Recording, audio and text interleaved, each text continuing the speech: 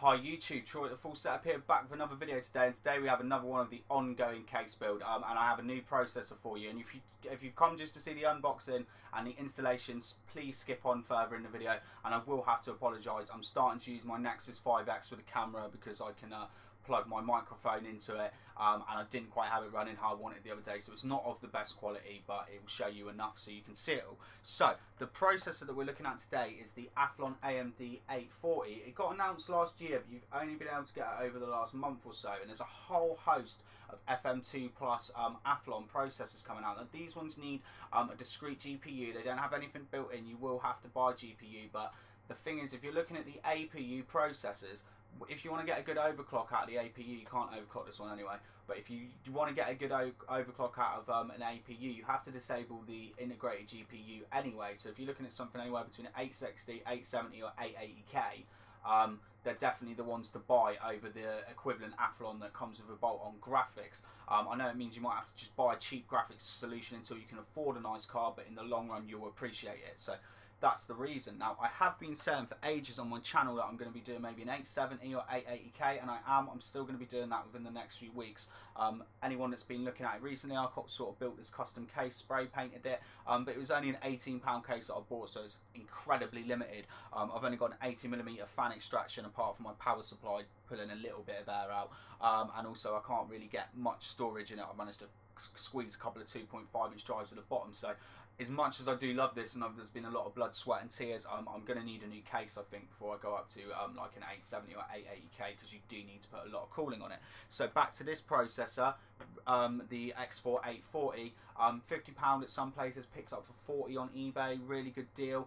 It's also 65 watt TDP as well, because the plan with this, I'm going to have it in the case for about a month. And then it's going to go in my Johnsbow build downstairs, so I can put a nice small cooler.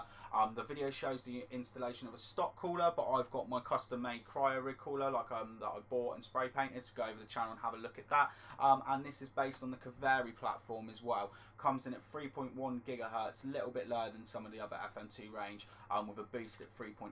Now there is an 845 coming out within the next few weeks, which starts at about 3.5, 3.6, still only boosts to 3.8, 65 watt TDP, but it only has 2 megabytes of cache where this has 4, so you sort of have to make a decision through that, might even compare them. But anyway, enough chatting of why I picked this processor and why I've got it. You know it all now. I'm going to take you in for a closer look, and you can see it unboxed, and I'm just going to show you how to install the stock cooler as well. So here is the box. As you can see, it's just in a white with the Athlon AMD on the front as well, because on a lot of websites this is shown in like a black box as well, so that's what I was expecting, but it's white, also like my old AMD CPU. Then we've just got AMD on the side there, and we just have a few little bits and bobs, no specs. Oh, and then we can see it there, the X4 FM2 plus. And here we have the X4 840 max turbo, 3.8 gigs, and a base 3.1 as well. And I am just going to install the stock cooler. I might mention that earlier in the video for now while I set up, but then I'll be putting my aftermarket cooler on afterwards. I'll just put my strap on, so then we can get in here. Oh, and yes, this model is 4 megabytes of cache as well, because there's a little confusion about that online. I've seen a few people thinking that it's only 2 megabytes. So I just need something to get into it. I'm going to show you how to install this stock cooler as well, for anybody interested in that. Normally really easy as well, the stock coolers. They've normally always got thermal paste applied to it as well, so we'll have a little look. We're only going to find out when we get in the box. So what have we got in here? I don't know if this is the new updated cooler. It doesn't look like it to be. No, this doesn't look like the new updated cooler. It's the CPU. So we have some general instructions. Not really a lot going on there. Is there anything about installing the... Yeah, you've got your general how to install the cooler. Let's have a look at the cooler. So here we have a really small fan, isn't it? It's like a 40-50mm fan, and then we have some thermal paste as well. This is looking very much like the one I took out the AM1 system, and then we look like you just clip that. Sorry, to get a shot, clip that over the side. So there we go. And here is the CPU itself. Get an Athlon sticker as well. So here it is. As you can see, we've got the Athlon X4 FM2 Plus.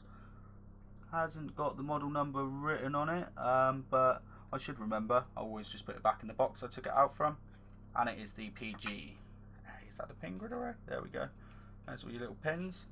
So, not really a lot to show when opening this CPU. Once you've seen one, you've sort of seen them all. So, the most important thing really now is to go and get this installed. So, the motherboard I'm using here, for anyone that hasn't seen on the channel, is an Asus A60HM Plus motherboard. Now, this is going to be really easy. For anyone that's not installed this before, you haven't got to worry about the thermal paste. Putting thermal paste on is easy anyway. So, the most important thing is, let me just figure out, let's have a look at which corner it is first. You'll see somewhere on there will be a little triangle. So find the little triangle. You know which corner it is. Money shot here. Find the little triangle on the CPU. Make sure the arm is up. And just pop that into place. There we go. That simple. And then put the arm down. And as for the cooler, it's a PWM fan as well. I wasn't expecting that. It's got horrible cables on it and everything, but it is a PWM fan. Now, I did size this up silly before because you can see, look, this is sliding everywhere, and we're like, oh god, do I have to line it up just right?